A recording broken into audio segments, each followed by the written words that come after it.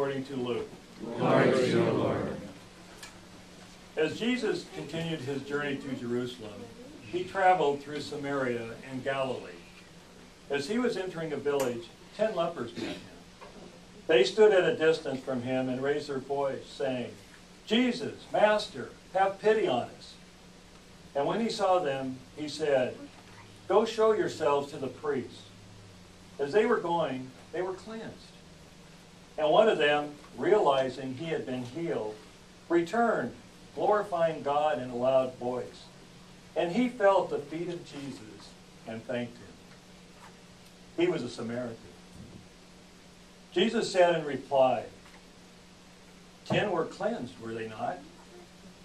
Where are the other 9? Has none but this foreigner returned to give thanks to God? Then he said to him, "Stand up and go. Your faith has saved you." The Gospel of the Lord. Praise to you, Lord Jesus Christ. Please be seated.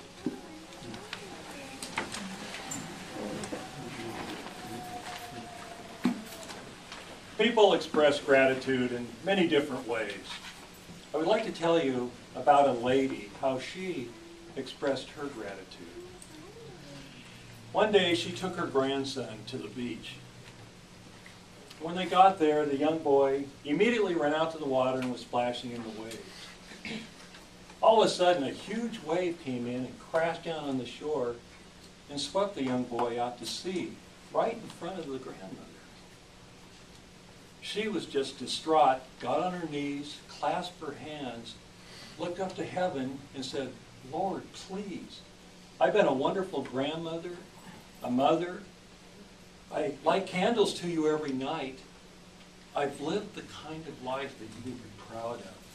Please, Lord, my grandson." And just then, another huge wave crashed onto the shore, and when it receded, lo and behold, there was her grandson, completely drenched and with a big smile on his face. The grandmother, still on her knees with her hands clasped, cast her gaze back up to heaven and said, "Lord," you know, he was wearing a hat. I don't know if that was gratitude or not, but when positive things happen in a person's life, one of the first reactions is to show gratitude and give thanks. Now, all of us celebrate a birthday once a year. And the normal protocol is for friends and relatives to give us gifts, and if we're lucky, take us out to dinner. And because it is an annual occurrence and pretty much expected, what we normally do is give a nice thank you and maybe a hug and a kiss. Then there's times when people are acknowledged and honored for some achievement in their lives. A good example of this is the Academy Awards. When the envelope is opened and the person's name is called out, the winner is pretty surprised. I mean, they had a 1 in 5 chance, but they're still pretty surprised. And they go up to the podium, and what they do to show their gratitude is they thank countless numbers of people for what they have done in their lives. Now, the third one is kind of hard to describe. This is when a person is given a gift for no apparent reason, completely unexpected. There was a television show in the late 50s called The Millionaire. Does anybody recall that show? And we know the premise of that, right? Anonymous benefactor gave someone a check for $1 million, a complete stranger, someone that they had never seen before. So, how does someone show their gratitude and give thanks in that situation? Well, we can say, okay, what were the actions of the person after they received the money? Did they strive to do their best to pass that good fortune on to others? Did it perhaps open their eyes that they saw the good in people instead of the bad? Now God, He gives us gifts constantly. And these gifts are unexpected. And from our perspective, for no apparent reason, but God knows, believe And these gifts that God gives us is called grace.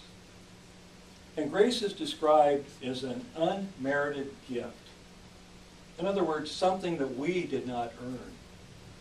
But God gave this gift to us out of his pure love for us.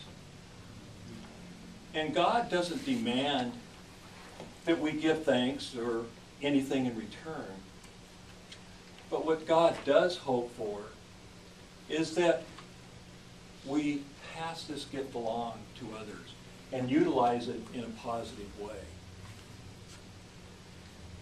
Now, sometimes people just don't fully understand or grasp the implications of grace. We read about the 10 lepers, and out of the 10, only one returned to give thanks to God for the grace of healing. The Academy Awards.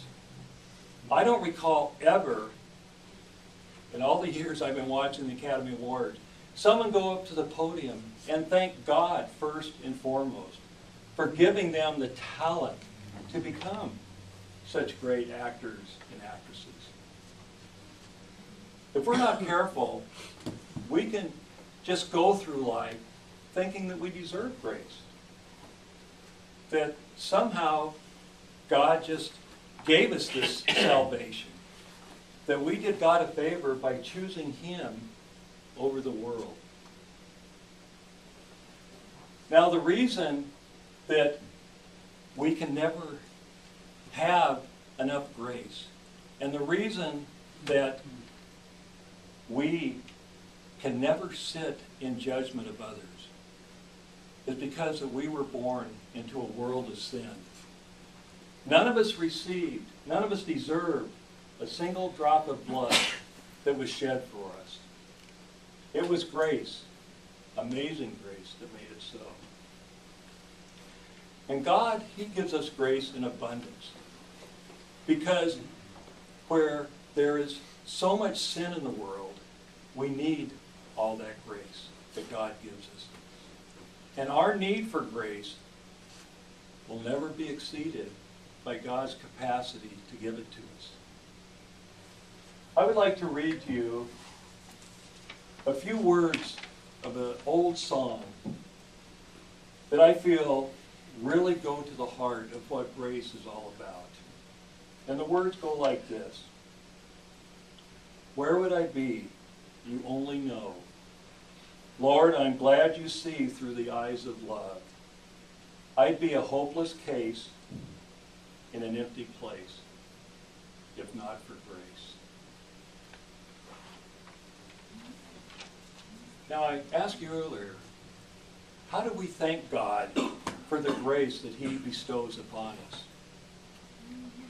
And one of the ways that I think is by coming here every week to church and worshiping God and praising his name.